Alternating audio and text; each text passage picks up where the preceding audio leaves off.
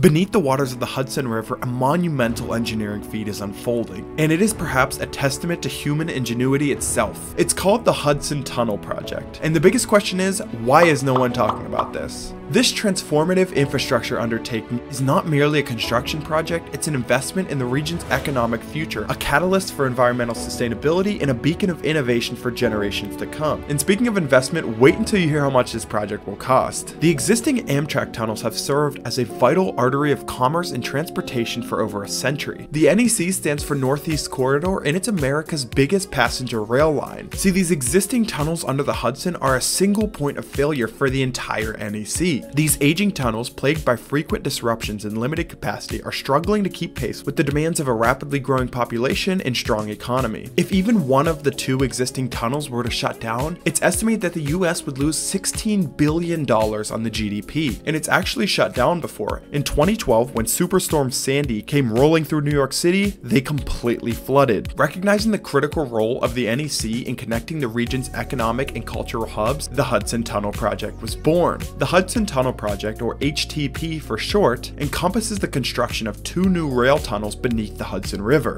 each measuring 23 feet in diameter, which would double the capacity of the Amtrak and New Jersey Transit trains between New Jersey and Penn Station, New York. The tunnels are to be dug up to 75 feet below the riverbed. The project's scale is staggering, involving the excavation of over 2.5 million cubic yards of rock and sediment, the construction of over 100,000 linear feet of precast concrete tunnel segments, and the installation of over 100 miles of electrical and communication cables. The excavation of the tunnels is nothing short of a technological marvel, spearheaded by two sophisticated tunnel boring machines which were named for their strength and power: Pat and Jenny. These behemoths, each weighing over 3,000 tons, are equipped with cutting-edge technology capable of carving a tunnel mile per month. As these machines advance, they also construct tunnel linings using precast concrete segments that interlock like giant Lego blocks, creating a durable and resilient structure. The Hudson River, with its strong currents and varying depths, presents a formidable challenge to engineers. To ensure the stability and integrity of the tunnels, specialized underwater construction techniques are employed. Underwater kaizens, the foundations upon which the tunnels will rest, are constructed using steel sheet piles to create a watertight enclosure and then filled with concrete. These kaizens act as anchors, providing a solid base for the tunnel to withstand the force of the river. The close proximity of existing infrastructure, including active shipping lanes, utility lines, and other tunnels,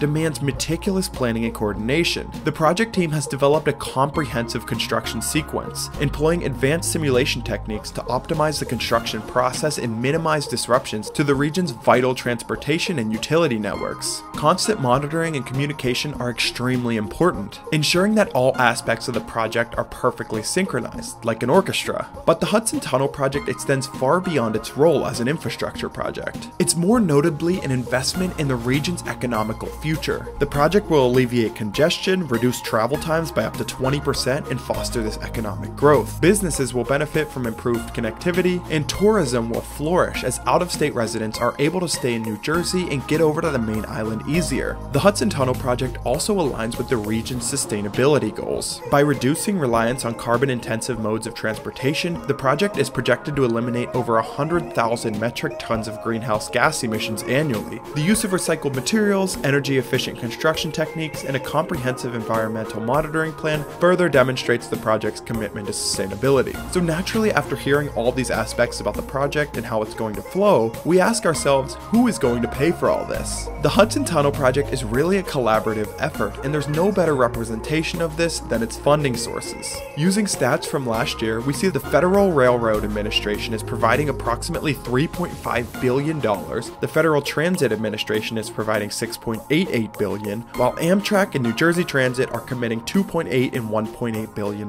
respectively. And then the remaining billions are going to be funded from private investment and public-private partnerships. So adding it all up using the current estimate, which is very likely to change by the way, the total project cost is going to be $17.18 billion.